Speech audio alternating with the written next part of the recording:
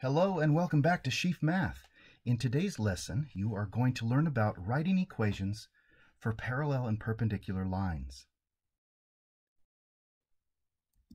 Now, suppose that you're given an equation, y equals negative 2x plus 5, and you're told to find a parallel equation that goes through this point, 3, 4. Now, what does that really mean? I'm going to have you visualize what that is. And so let's take a look at those numbers again. There's our equation and our point. And what we have here is this line right here represents y equals negative 2x plus 5. And 3, 4 is a point that's not on that line. Right there, the red point.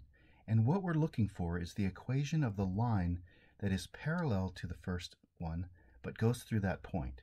So we want to find the equation for that dotted line.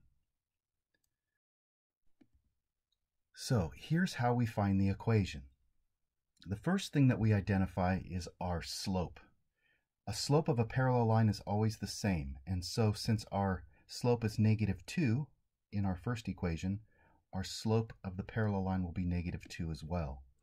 Now, we're going to use the generic form again of the slope-intercept. Y equals mx plus b. M is the slope and b is the y-intercept. And once we find those two, we will have an equation. So here's how we do it. We put our negative 2 in for the m. Then we're going to take our point, 3, 4, and put 3 in for x and 4 in for y. Like so. We're going to simplify, and then we're going to solve for b, and we get b equals 10. We're going to take that 10, put it back up into that equation that needs the b, and we have our answer, y equals negative 2x plus 10. Not so bad. Let's try another parallel. We have y equals 3x plus 6 and negative 2 minus 1. So our parallel slope is 3 because that's the slope of the first one. Parallel slopes are equal. So we start off with our generic equation again. We put the 3 in for the m. We're going to put our negative 2 and negative 1 in for the x and the y. We're going to simplify and solve for b, and b equals 5. We put that 5 back into the missing b, and we have our answer. Y equals 3x plus 5. Now let's look at perpendicular. Let's suppose we have an equation like this and our point, and this line right here represents y equals 3x plus 4. And 6, 2 is somewhere out here. And what we're looking for is the equation of the line that goes through that point but perpendicular to the first equation. And so we're looking for the equation of that dotted line. Okay? And so let's try one. We'll use that same equation in point.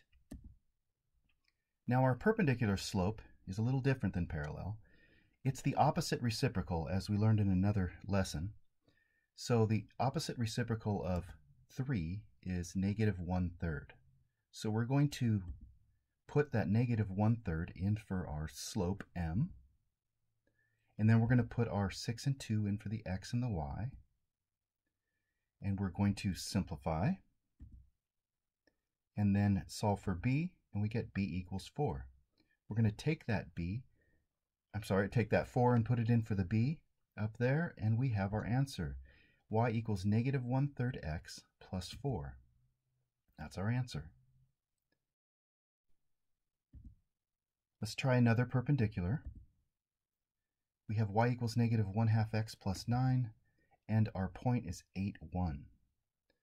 So our perpendicular slope is the opposite reciprocal of negative 1/2, which is positive 2 over 1, which is positive 2.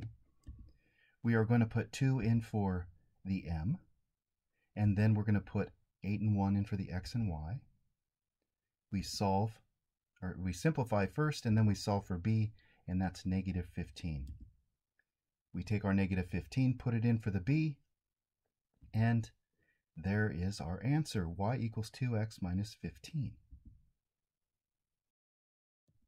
Now, I want to give you a little reality check, because I know that when I was in school, I would learn something, and then when the test came, it seemed like it was a lot harder than the ones I was practicing. And so, in all honesty, you're going to come across difficult problems. And the ones that I gave you, the last 4 problems that I gave you, were pretty easy as far as they turned into whole numbers and the fractions weren't so hard.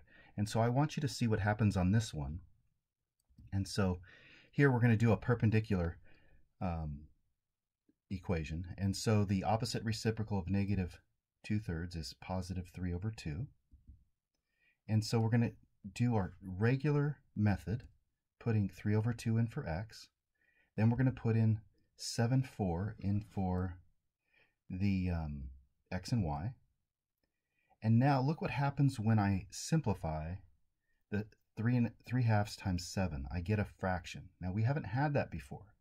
And so you're going to need to know how to add and subtract fractions. And when you get your b,